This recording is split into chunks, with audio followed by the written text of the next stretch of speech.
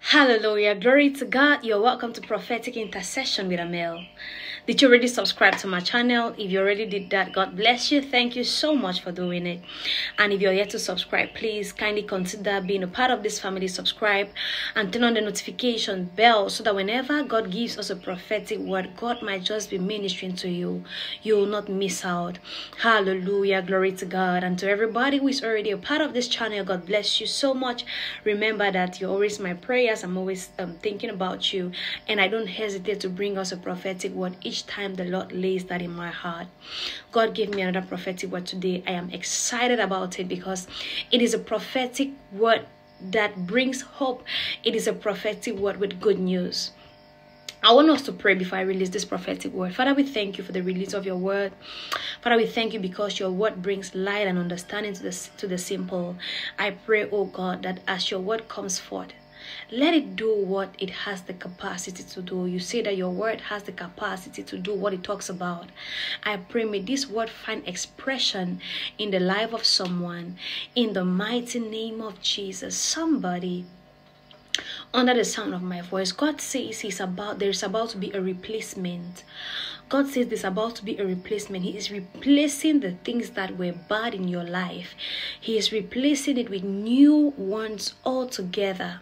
Specifically, when the Lord gave me this prophetic word as confirmation, he led me to the book of Isaiah chapter 61 and verse 3. I'm going to be reading from the Amplified version of the Bible. Please stay with me and follow. To grant to those who mourn in Zion the following. This is what God wants to do to those who have been mourning in any aspect of your life that has been troubling you. These are the various things that God says.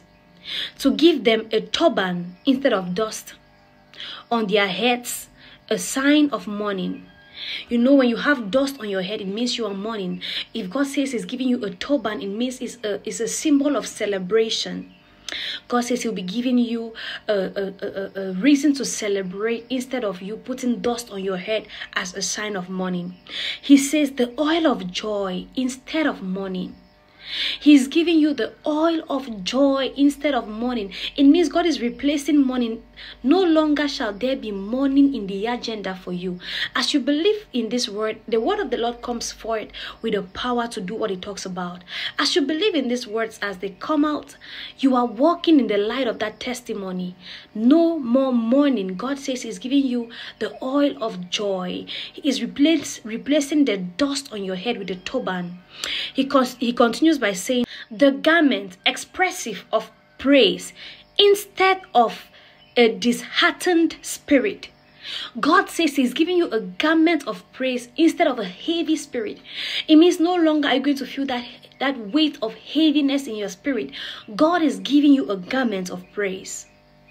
And he went on by saying, so they will be called the trees of righteousness, strong and magnificent, distinguished for integrity, justice, and right standing with God, the planting of the Lord, that he may be glorified. Another Bible version says that he is giving us beauty for ashes. Wherever there have been ashes, ashes talks about shame, ashes talks about reproach, ashes talks about disappointment, ashes talks about disgrace, and everything that is not good. God says he is replacing that with beauty. Hallelujah. Glory to God. I don't know who the Lord is ministering to right now, but I know that God, by this word, is talking to somebody. He says, no more mourning. No more mourning. This is about to be, God is about to proclaim a favorable year. Let's just go back one verse. Let's go back to verse 2 of Isaiah chapter 61 and hear what God is saying. He says to proclaim the favorable year of the Lord. It means in this year, it's going to be favorable for you. It's not going to be like the years past where you would suffer, where you would live in perpetual lack and want. He says, no, God is about to proclaim a favorable year of the Lord for you, and the day of vengeance and retribution of our God. This is the time where God takes over your battle and he fights. He says, vengeance is mine. And if the affliction came from someone else, if the ashes came from someone else, if the pain came from someone else, now is the time that God is about to fight for you. He's about to take vengeance on your behalf, to comfort all who mourn. God wants to comfort your heart. God doesn't take delight in his children crying. God doesn't take delight when his children suffer. He says he will comfort you. He's going to make it up for the times that you went through, all the pain you went through.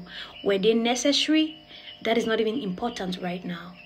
God wants to comfort you, and God wants to replace your ashes with beauty. He wants to replace your pain. He wants to replace your sadness with joy. Hallelujah. That is what the Lord is doing in this season. And it is my prayer that as you listen to me right now, as you're connected to this live video, I pray that Isaiah chapter 61 from verse 1 to 3 shall be manifested in your life in the mighty name of Jesus. Everywhere you had experienced pain, everywhere you had experienced shame, everywhere you hid your face because of disgrace, God is replacing it in the mighty name of Jesus. He has the ability to do it, and God is doing it for you. The woman with the issue of blood, God replaced her pain with joy and celebration. Oh, the man at the pool of Bethesda, God replaced his sickness and gave him a reason to celebrate. And when the people started asking him, who did this to you and why did he do it for you on a Sabbath day? He said, I do not know. I don't know what you people are talking about. What you are talking about is not even important. But all I can say is that the man said to me, rise up, take your bed and walk. The blind man was rejoicing, and he said, I don't know why you are persecuting this Jesus. I don't know why you find an offense in him, but all I can say is that once I was blind, but now I can see. God has replaced my blindness with sight. God has replaced my sorrow. He has turned my sorrow into joy. Someone that is about to be your testimony. It is my prayer for you that this word will not just be mere words you listen. That as your spirits are open, they are going to find expression in your life in the mighty name of Jesus. And you will come back with a testimony. You will come back with a new song of praise. You will come back to testify that God has been good to you and that God has replaced your mourning with celebration. God has changed your song from a song of sorrow into a song of joy. Hallelujah. Glory to God. May the Lord bless you and keep you, cause his face to shine upon you. May he be gracious to you and keep you perpetually in peace. In the mighty name of Jesus, I look forward to hearing your testimony. I look forward to hearing how God will turn your life and replace those things that caused you pain and give you a reason to celebrate. In Jesus' mighty name, amen. God bless you abundantly. Shalom.